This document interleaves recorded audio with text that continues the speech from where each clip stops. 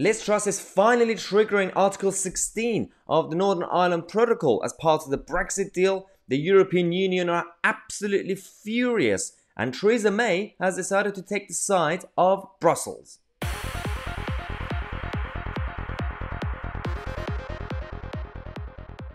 Hello everyone, welcome back to the show. We are going to get to Theresa May and her behaviour or misbehaviour when it comes to supporting the United Kingdom and Brexit Britain. But Liz Truss is allegedly finally triggering Article 16. We've been saying this for the past, 16 years now.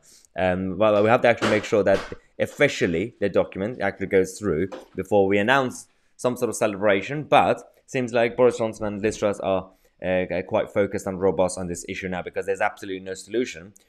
Surprise, surprise, the European Union are having a meltdown. One of them is Olaf Scholz of Germany. The German Chancellor has obviously replaced Angela Merkel a while ago. Clearly he's not as strong and stable as Angela Merkel. That says, it tells you something. But he comes out to say, no one should unilaterally scrap or break or in any way change the arrangement we agreed on together.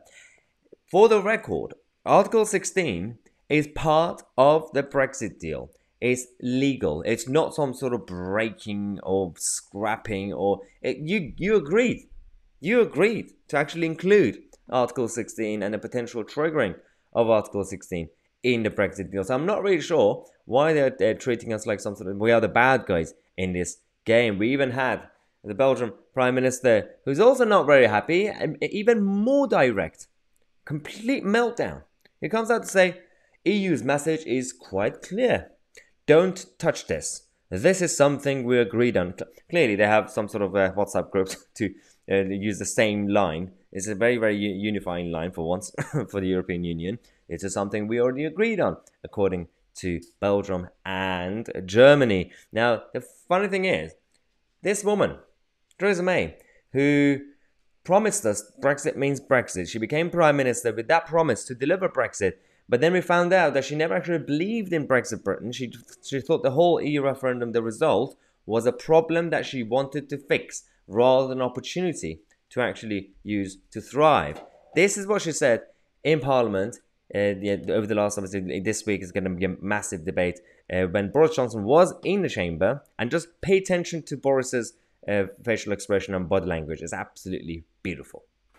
Can I say to my right honourable friend, and he will not be surprised if I say this, that I do not feel that that would be the right move for the government, that I think the government needs to consider not just some immediate issues, but also the wider sense of what such a move would say about the United Kingdom and its willingness to abide by treaties which it has signed.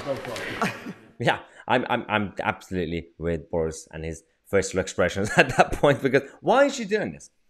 She knows how these negotiations work. She should learn from her own mistakes and learn from history. But no, she's still taking the EU side.